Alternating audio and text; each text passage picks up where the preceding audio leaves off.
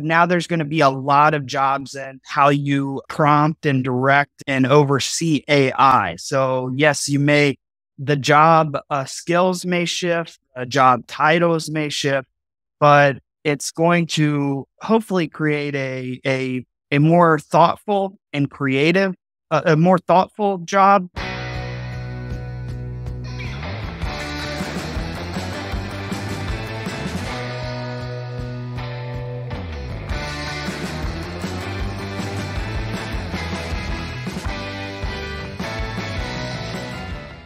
Hello, everyone. Welcome to Seek, Go, Create. This is your host, Tim Winders. I'm an executive coach, and I just have fun getting to ask the questions.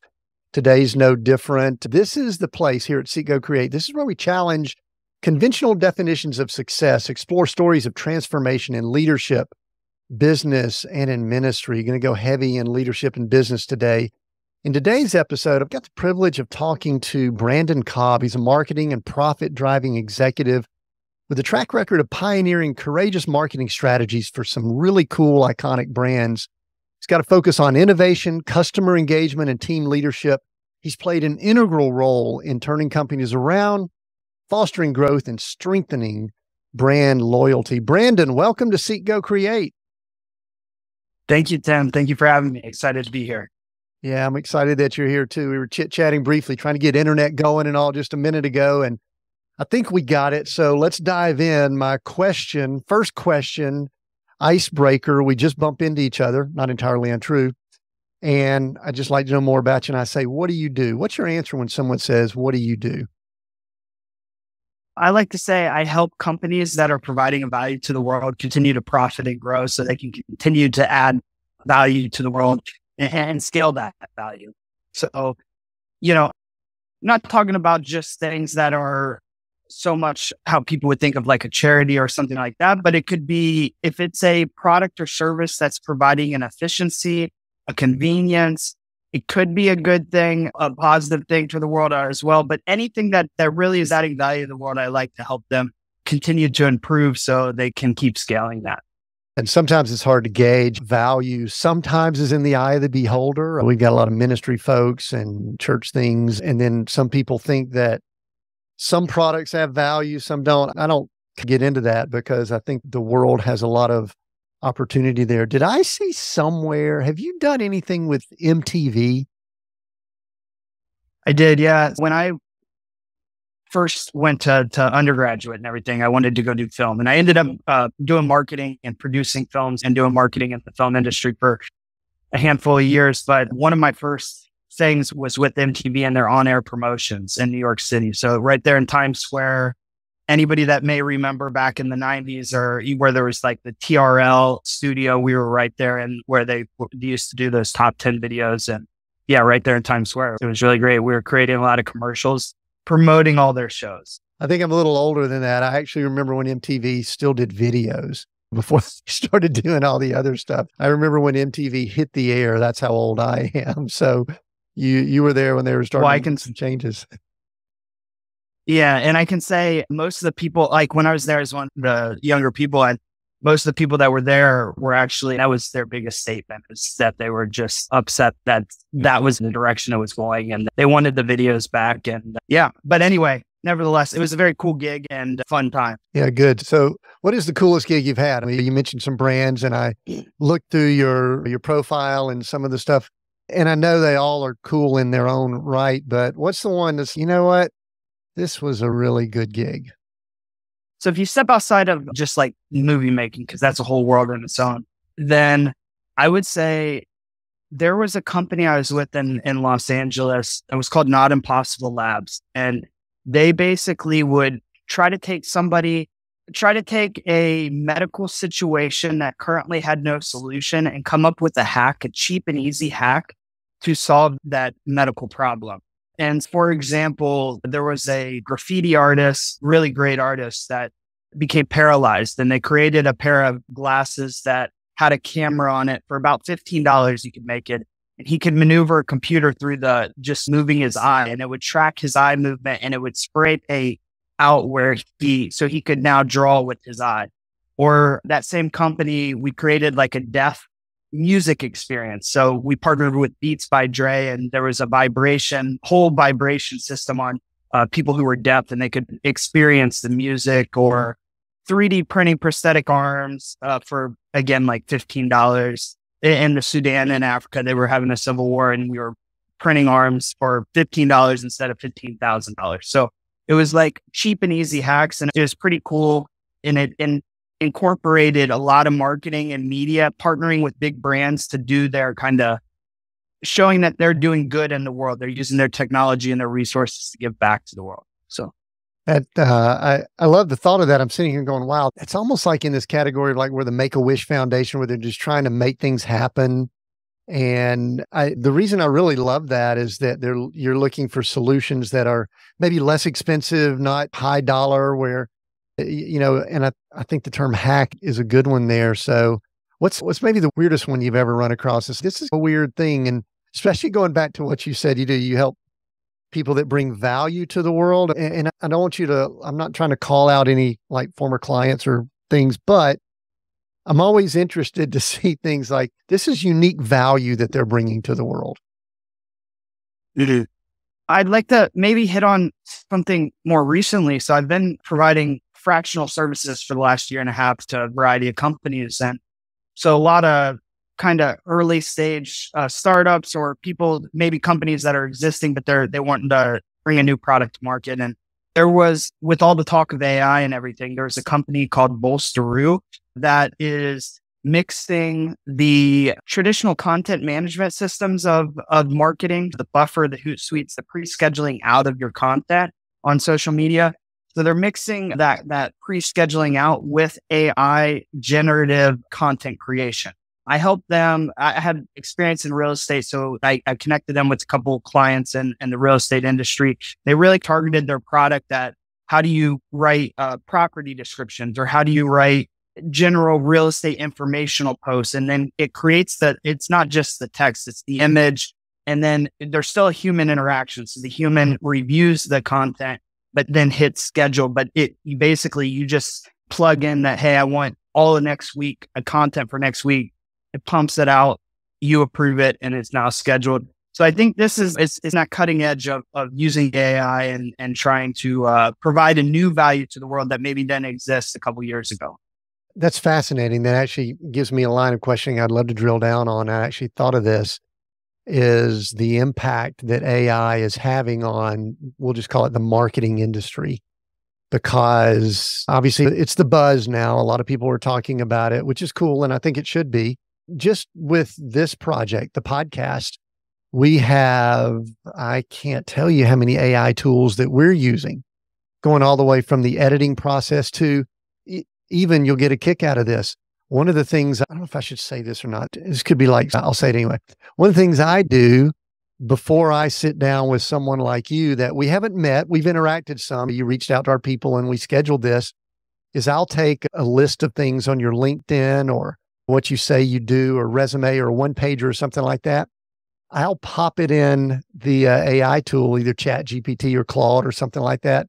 I said, hey, write a short little blurb. In fact, the blurb I said at the beginning sort of came from AI. And then I say, give me 10 cool and interesting questions to ask this person. Now, I want to say I rarely get to those questions, but it is interesting to see. So I think it's touching a lot of industries. What's it doing to the world of marketing? What is AI doing there? I think you gave an example with this company, but just either general or specific, wherever you'd like to go with it. I think out of any industry or any department within companies or any industry, I think marketing could be one of the biggest beneficiaries of AI, just because of the generative portion of creating content. I think if you think of a customer profile or persona, you could talk with it and say who you're trying to target. Hey, create this persona. And then you can start to continue to communicate with the AI to create ads targeted at that persona. So now it's still the human's still the pilot and this is the co-pilot, but it's you're still giving instructions, and it's just probably hyper speeding up the process, maybe eliminating the need for some of the specialist positions, but being a marketing generalist, you can still shape it and direct it. I talked to the CMO of eBay, and they are using it on display ads that show up all across the web and follow you around and things to make a more personalized, customized experience. Generally, you would have a graphic designer or somebody create those display ads. And now the exact same ad may have 10,000 variations, for example. And AI may have created those 10,000 variations. So you may have had a graphic designer create the initial one or something like that. But then you want a bunch of variations. And then now how do you place on where it's really, and it might be just the slightest tweak, but that slightest tweak may connect with somebody a little differently depending on what their activity is online.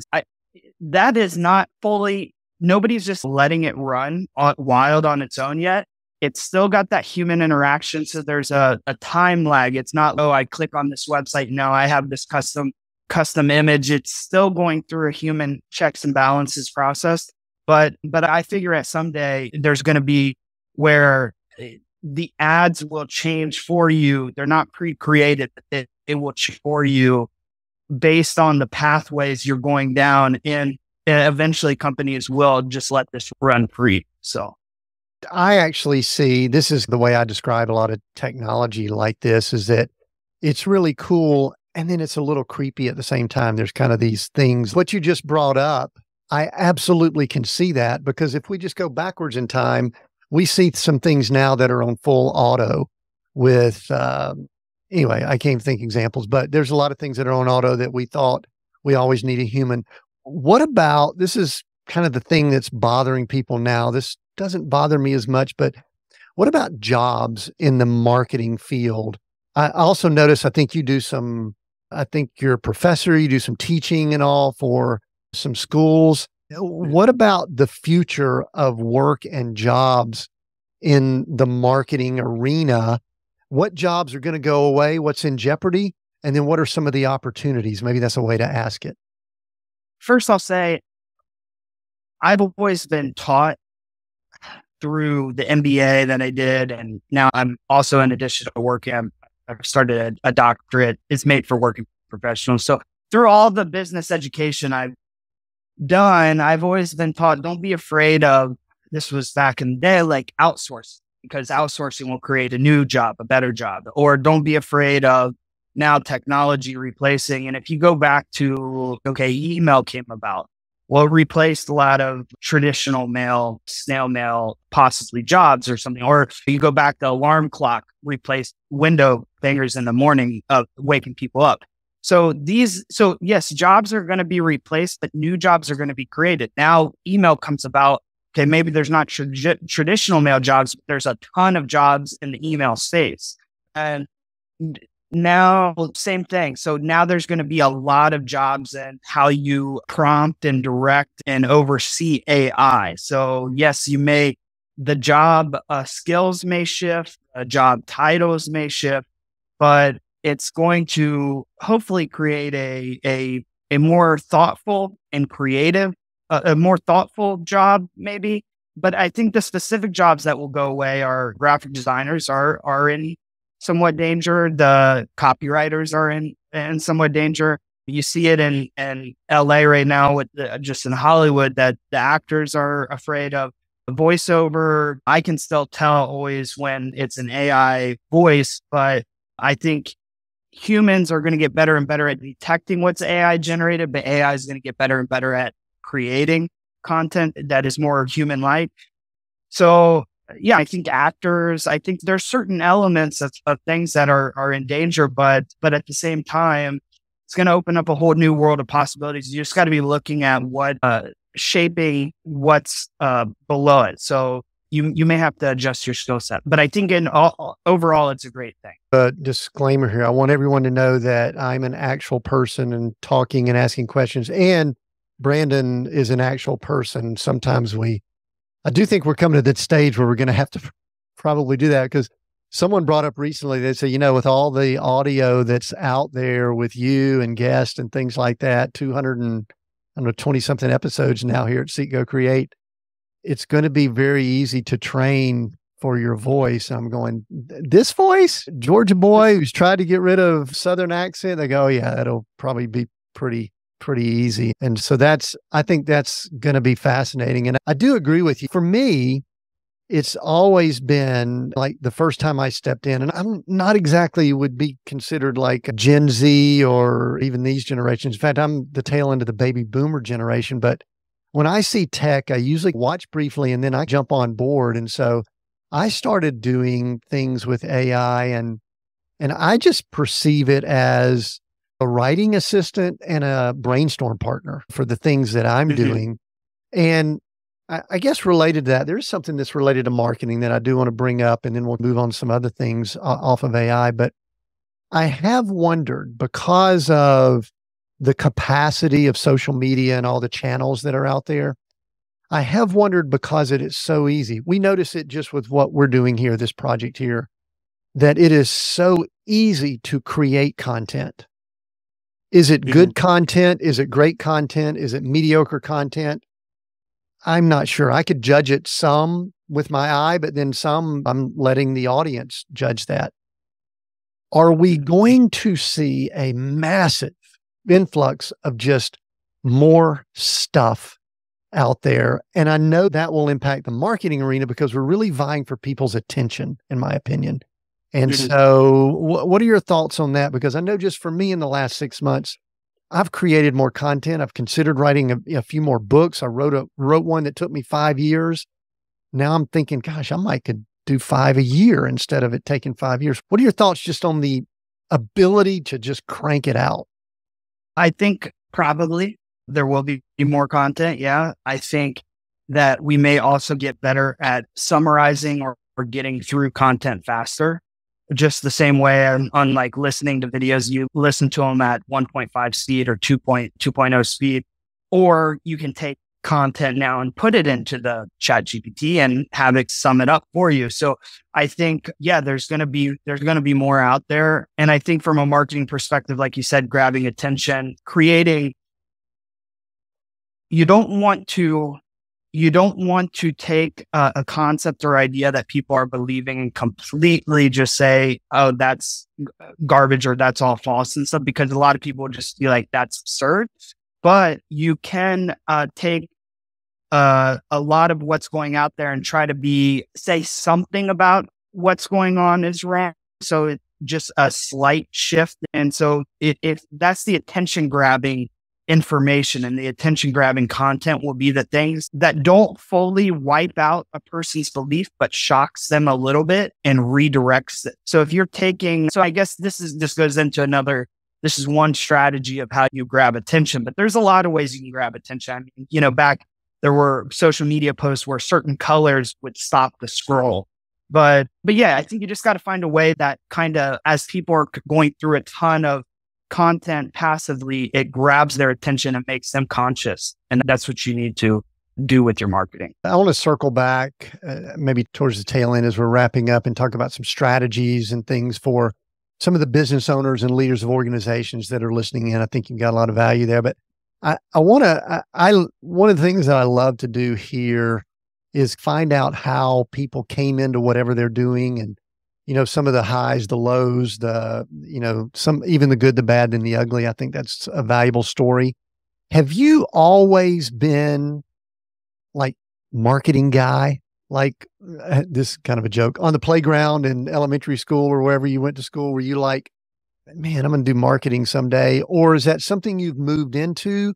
So however you want to share your background or story, that's really me saying, how did Branden come to be an expert in the area of marketing, and how far back does that go?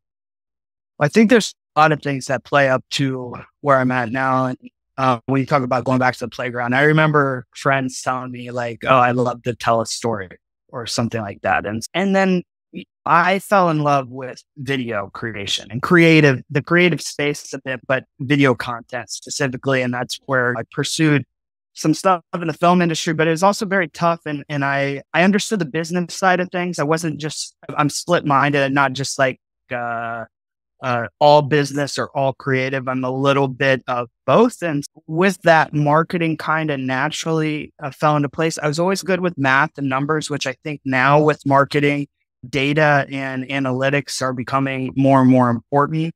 I took marketing jobs when originally trying to pursue some stuff in the film industry just to get by, and that built a skill set that then helped in the film industry, but also now has provided a whole career that is generalizable across industries. And that's the way I really look at marketing, is that some of the skill sets, like, yeah, there's nuances in each industry, but a lot of the marketing skill sets can cross over industries, or you can bring a fresh perspective, because a lot of times in a certain industry, people get stuck in certain ways of everybody mimicking other organizations or companies in that same industry. And if you come from an outside perspective, you can bring some of the marketing principles and cross it over. So I would just say that, yeah, from storytelling, from being creative, from being mathematical and business minded still, it just was like a good overall fit that, where I fit in well. Or at what point, and I don't know if you can think of an example or if it was just a process, at what point was there a time where you looked in the mirror or you had a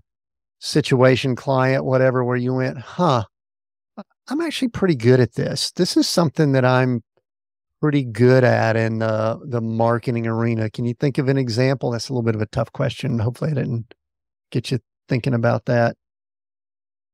There's been several times that this has clicked. I was at an organization in Columbus, Ohio that had 500 retail locations across the US. And I was in their field marketing, throwing a bunch of events. And we got mayors of cities to come out for grand opening ribbon cuttings. And then we got it put on the front page of the local newspapers. I remember the CEO of that company coming up to me and telling me, Branden, you're on the fast track or something like this. And then I was awarded like their corporate employee of the month, and it was a couple thousand person company. So like that, just reaffirmations are there. And then I would say being in LA and being able to market to where we can generate opportunities successfully, both on the creation, being able to fundraise and create projects, then also distribute them and return the investments and everything. I think that was it. In the real estate industry, I had a lot of reaffirmations too. I think it's a lot of times the CEO is coming up to me and reaffirming that they believe in me or they're behind me. The CEO of a real estate company I was with, they put me as their keynote speaker at a leadership conference. And after I spoke, he came up just to close out the conference. And he told me, I'm fully behind you and everything. So I think those are the reaffirmations. I'll say though, at the same point, there's a lot of times where there's doubt too, because that's what I was about to ask. I was about to ask, okay, so when have been the times that you went, because redefining success is like our main theme here. When has it been tough and you've gone, oh boy. So that's really what I like to dig at. And it brings me full circle, because the thing is, there's been other times where I don't know, I can never be 100% sure, but I'm confident that what I'm saying, proposing is correct and in the best interest of the company, but I cannot convince a CEO or a CFO to believe in me or get the green light to go do something. And it brings me to why I'm in the DBA now. It brings me why I went and did an MBA, which was I hit a wall at some point. I'm like, I need more knowledge, more skills to be able to overcome this. And so for what I'm currently experiencing is that when you get asked to put together a marketing campaign, a lot of that mix of channels and how you're going to do the spend, but what the whole approach of everything on the marketing campaign, a lot of times that comes from a marketer's intuition. You can't necessarily say this is for sure going to create this result. You are proposing it because you think it's going to achieve the goals.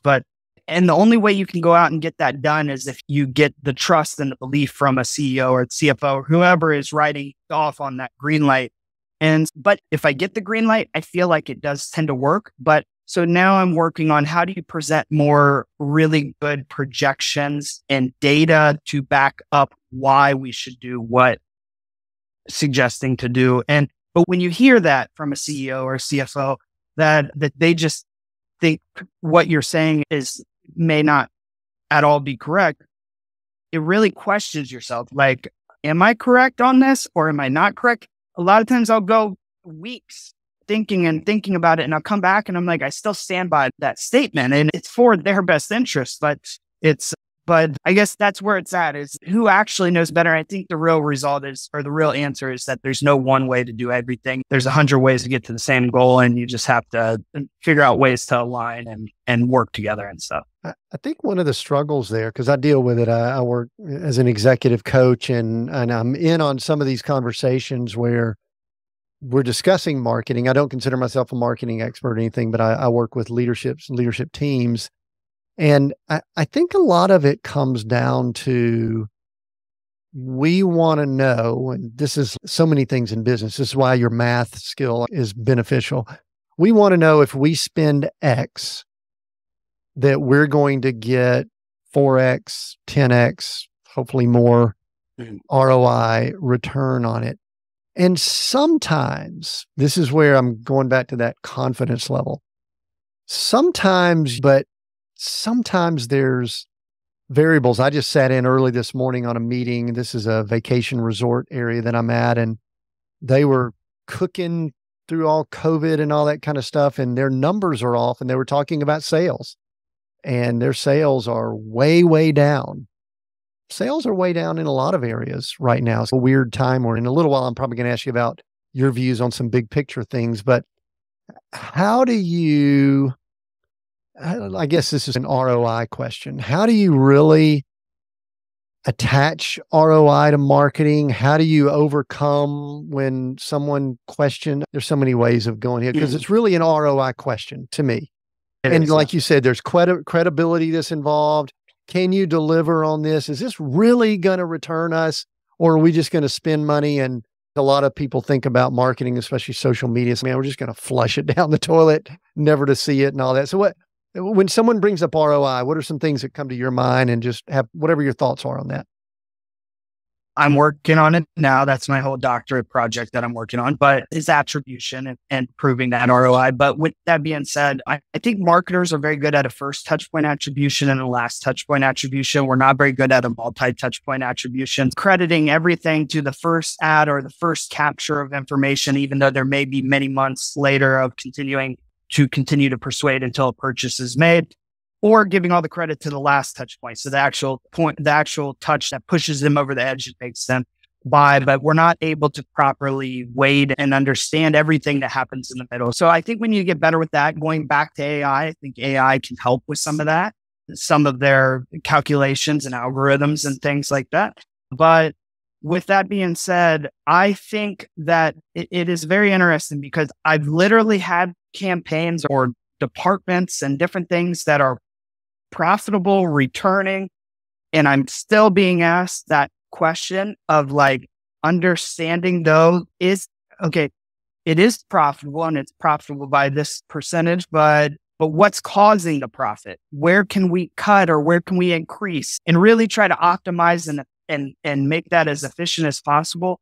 And so I've had where, even if the big picture is working, you still have to explain inside that black box of what's going on inside the inner workings and why. And yeah, I think it's something that the marketing industry is not good with. Digital wise, it's much easier to attribute and give credit and track.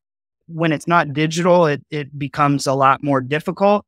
But yeah, this is what I'm working on. Literally, I'm going to do a thing where you've got, it could be 20 variables or any number of variables, but to make it easy, let's say you have 3 variables. You have a TV ad, a radio ad, and a social media ad.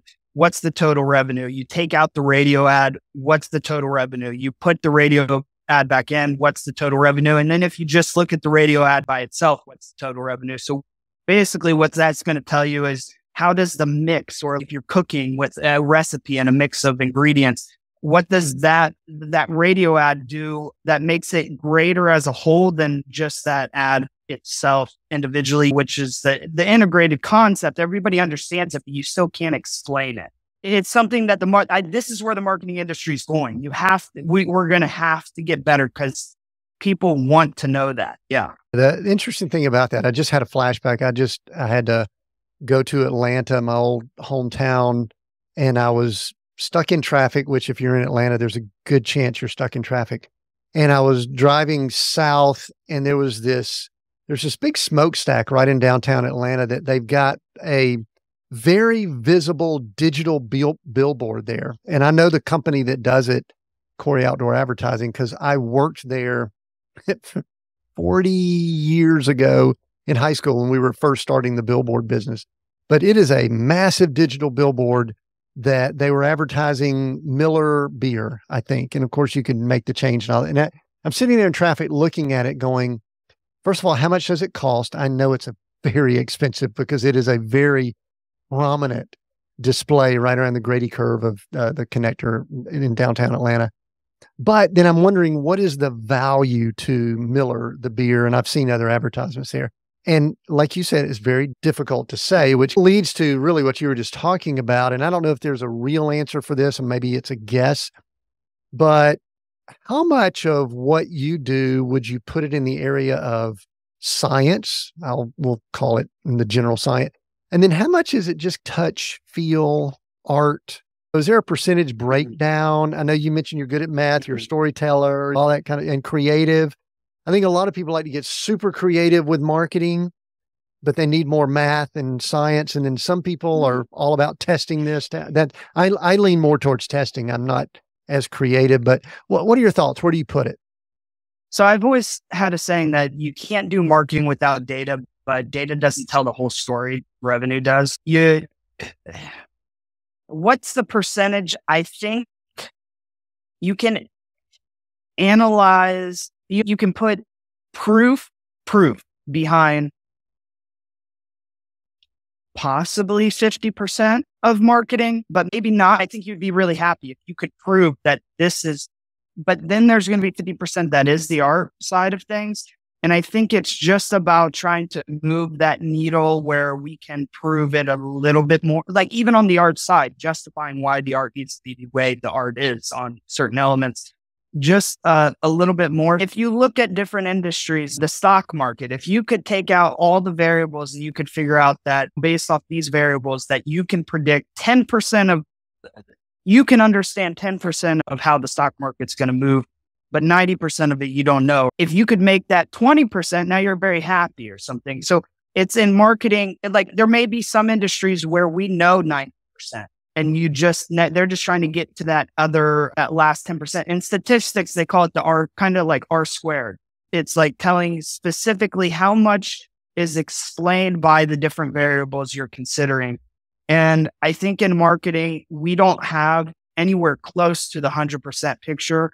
But we're able to, and that's the goal is, trying to get better, but art is certainly part of it. And if you don't mind, I wanted to say something more on, and this goes back to art, but it's also back to the AI conversation, which is humans have a natural ability to touch other humans' emotions.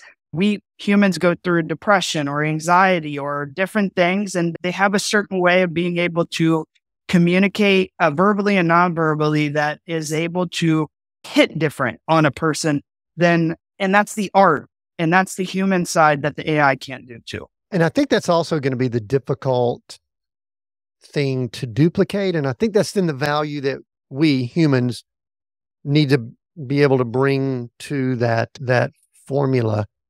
Branden, one of the things that I think you're probably in a unique position to speak to is, I don't know, maybe trends, what you're seeing, big picture that's going on.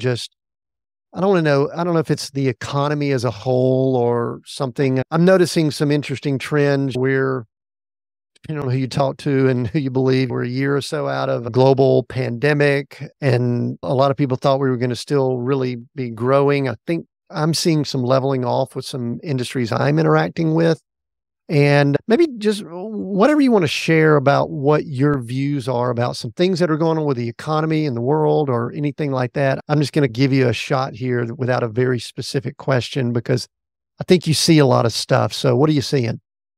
I see, surprisingly, we've been talking about a recession coming that it's came, but it hasn't came. Like at the same time, we've had inflation, maybe everybody feels different things are harder to afford in different ways or less spending power, but like the spending hasn't stopped. The business opportunities haven't stopped. So that's a little surprising. I think also in a good way, possibly. I don't know. It's mixed there, but mixed bad and good. The less spending power is bad, but I think there is a growing divide there's going to continue to be a growing divide, fortunately, of wealth, of people and skills as well. And that's when we're talking about all this change from pre-COVID, you were working more in office. Now people working virtually, you've got all these new technologies and everything else. So I think those who adapt to the new world are going to do really well. And those who don't adapt I think there's just going to be a divide there. And I think it's also a divide where maybe the lower side of things are more well taken care of than in the previous past. Things like clothes and material goods are probably going to continue to become more and more affordable. I think it's Elon Musk who said that eventually all people can afford all things. If you think about it, like when iPhone first came out, not everybody could afford an iPhone. Now everybody can afford iPhone. Or maybe I remember donating clothes or food and different things to different people. And of course, homeless problems and everything else. But like clothes have become more affordable. There's all the discount stores, like people have a lot of things now. So I think the divide will be like, you're well taken care of here, but if you're doing well, you're doing really well.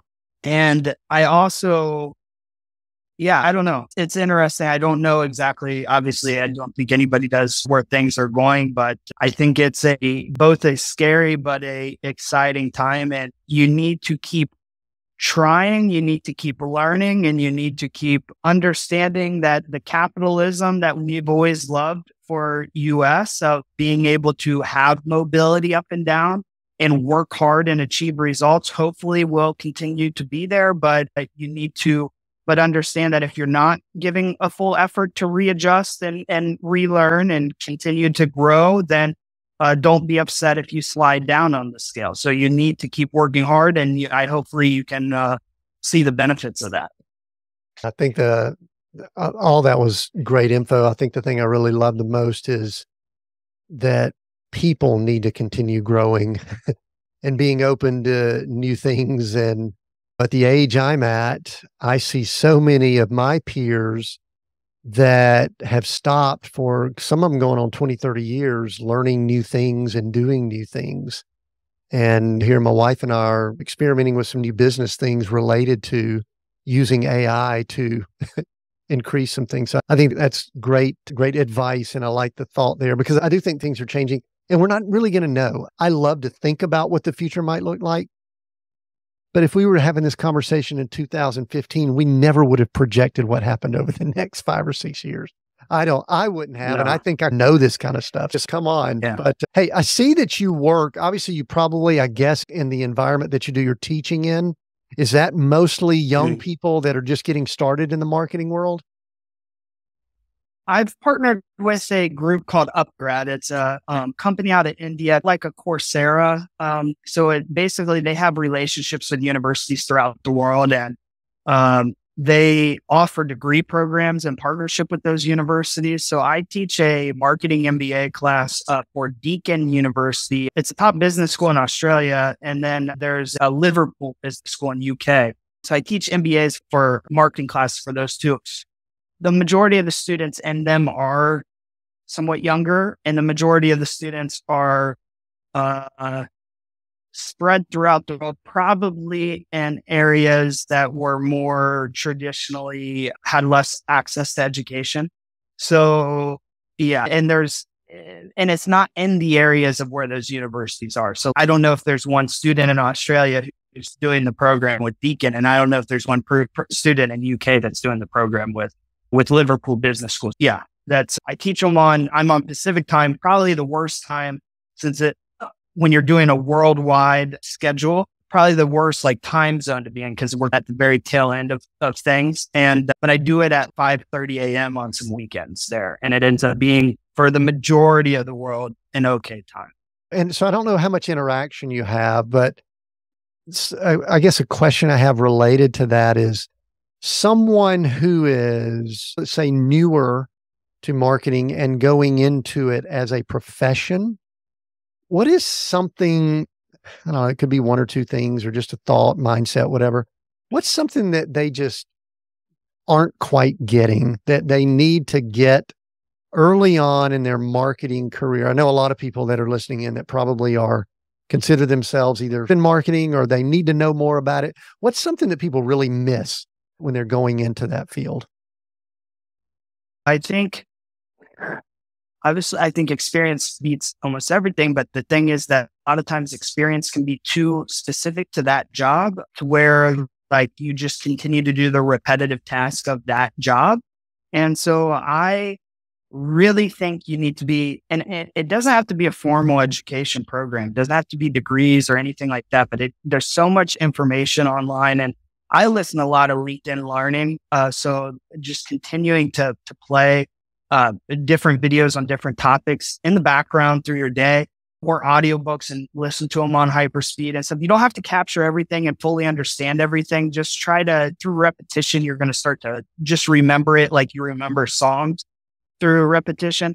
But so I guess where I'm getting at is just because, and I found this too, is you could be doing a really good job in your job, but then if you go to another job, like the skills and the marketing, that everything is, it's different in some cases. So you need to continue to just look at things in I like in a big picture.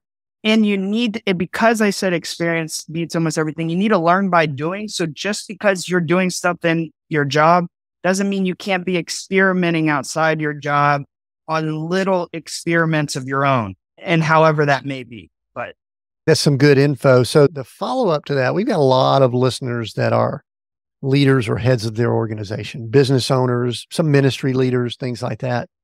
And marketing is always a topic that comes up around leadership teams.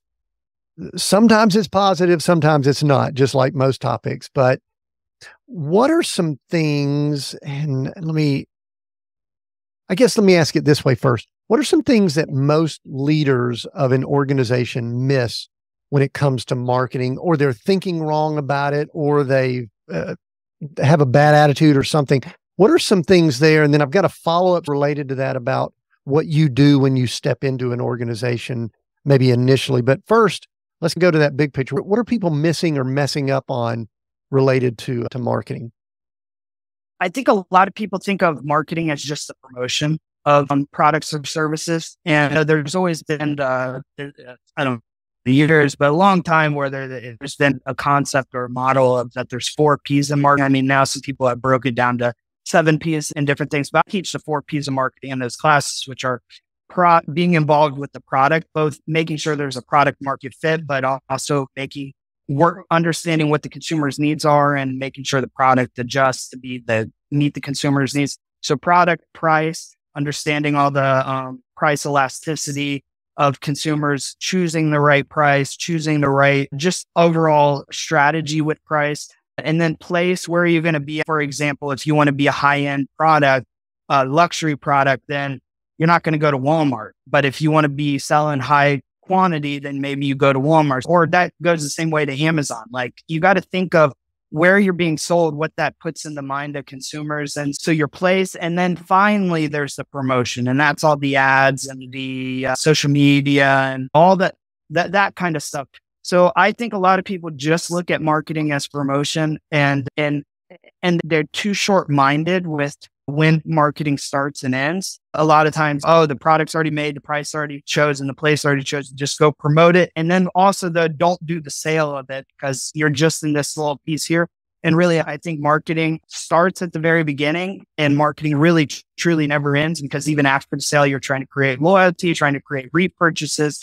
And so to me, marketing goes over the entire business cycle, or the entire buyer's journey there from start to finish and even after. And so I think you just need to expand your concept of, or not anyone, but it's probably the biggest misconception is that not expanding the concept that marketing is a much wider thing and really integrated in all aspects of the business, and including internal as well. So internal marketing and retaining employees and motivation of employees and everything else. So I had a thought that triggered that I had a client some time back that I consider this a mistake. I'll let you be the judge of that. But they knew that they needed to generate more business. They had been primarily probably word of mouth referrals up to that point and had done very well. But they decided that they needed to up their leads and people coming in. And so their first engagement was with someone who specialized in social media and very specifically Facebook ads. They were very narrow. And truthfully, it was not a good match. I actually started working with the leadership team shortly after that. I go, I don't think that's where your audience is. That's not the place or where you need to be doing your promotion. And they've backed off. I think LinkedIn is a place, but I think people are very narrow in sometimes their thoughts about marketing. In my observations, maybe it's where I come in my seat at the table. But you obviously many times need to, as you step into the organization or have a first interaction, or you're brought in as a fractional C-level or something like that, need to evaluate those type things. How do you do all that? What's the best first start? This is me getting into what do business owners need to be doing right now, especially if they're maybe very narrow and they've had, I hate the term, they got burned. We got burned. Somebody sold us Facebook ads, which again, that's a whole nother topic. But anyway, what are some thoughts? Does that make any sense? And how do you respond when I bring that up? I think it makes a lot of sense. How you go in and examine a situation and the current infrastructure and the current processes and systems is going to relate to what I'm going to say, how you do what I think the ideal arrangement is, in my opinion, you need to have a very good marketing generalist, a general manager of marketing, basically, of sorts. And you need to try to, I like to outsource a lot of things initially, keep it pretty skeleton of an outline there until a concept's proven, and then start to bring it in-house. Whether you're working with the calls, whether you're generating the leads in a certain way, and then a call center is working on it, we'll start with outsourcing to a call center and letting them work it. And then if it starts to work, yeah, you are losing profit margin paying the outsourcing, but it's a lower risk. Then you start, as each thing is proven, you start to bring it in-house more and more and start to outsource your graphic design, outsource your copyright. But as you start to see the value, then start to bring it in-house where you've hit past the break-even point, that you're doing it in enough quantity that it's more efficient and more effective to bring it in-house. But I think that all starts with having that general person in marketing that's in-house, a very general, well-rounded marketer, because they're able to select and deploy the right strategies at the right time or work with the right people. And if you have the right person, they probably have connections that are throughout all your needs. And I guess that kind of goes into how I've been coming into companies. The thing is, I come in and I figure out what they need right there. And I'm bringing in the connections, making the connections, whether they're in-house, out of the house, whatever. They can choose through a time to bring them in-house, keep them out of house. I think you need to be lean, and you need to be quick to understand that the skill sets of 1 month may not be the same skill sets you need of the next month in your marketing. And you need to be able to adjust. When you got that specialist, like you were talking of, maybe the social media person, but they were very specific, there's not a lot of adjustment that can be made month to month with that, because they're just able to do what they do right there. And some of them don't even speak the language if it's a little bit of a complex product or whatever that's being sold. You mentioned something that I want you to give us a little more info on. And I know that the easy answer would be, well, you need to get someone like Branden because you're the marketing generalist. But I see a lot of leaders, a lot of people running organizations, and it could be companies that are attempting to scale. They're moving from a solopreneur or maybe a mom and pop to a little bit larger. They're starting to get a team around them and they're wanting to continue growing and scaling. But I believe that a lot of them don't know the questions to ask to know if they're really dealing with a generalist or not.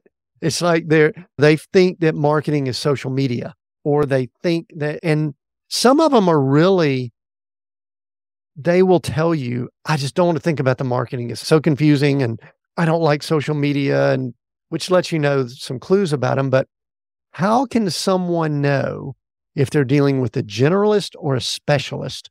And I don't know if there's questions to ask. I don't know if you could think of some things, because I would love for us to have a few questions here that leader of the organization could say, you know what, tell me more about this, or what do you know about this, so that I know I'm dealing with more of a generalist. I would, as a business leader, not say, oh, I need this, I need the social media thing, or I need that. I would talk to a marketer and ask them, or not ask them, tell them your goals. What are you trying to achieve? What do you need to happen? And it may not be that you're describing like, I need this, and it's specifically not asking that I need this marketing thing to generate this. It's what do you need? What are the final results? What are you trying to achieve? What are the real goals? And then you're asking the marketer, what strategies, tactics, different elements would you deploy to in order to achieve this? How would you get us there? And what resources would you need to get there? And see what their answer is, because I think that answer will tell you if they're a specialist or a generalist. And also, that's a tough thing, because it goes back to then how do you know that's a for sure thing, that what they're saying is going to work out, and do you put your trust in them, or do you? But I think that's the way I would approach it, is really, you're coming to a marketer because you need marketing help, not because you're saying how to, unless you have a deep experience in marketing, not to say, hey, I'm trying to deploy this tactic or this strategy to achieve this, just your goal, and trying to understand how they may get you there, because you may interview 5 different people and get 5 different views, but that will also, even if you don't hire any of those 5, give you a better group of options of how to maybe, what specialists you need to go out and hire to make it happen too. So this is going to be me countering the question I just asked.